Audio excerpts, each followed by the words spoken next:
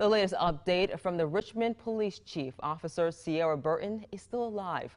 Officer Burton was removed from life support Thursday morning at Miami Valley Hospital. 2 News reporter Allison Gans has the latest and what people who know her are saying as we continue our coverage. It hurts.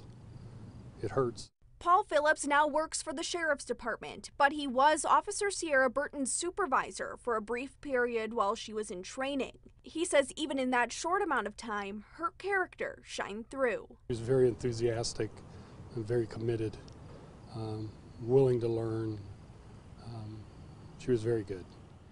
Is very good. Yeah. Her commitment still showing now. In an update on Burton's condition Friday, Chief Michael Britt says, quote, "Seara continues to remind us just how strong she is." Burton was taken off of life support after hospital staff determined her injuries were unrecoverable. She even went on an organ donor honor walk.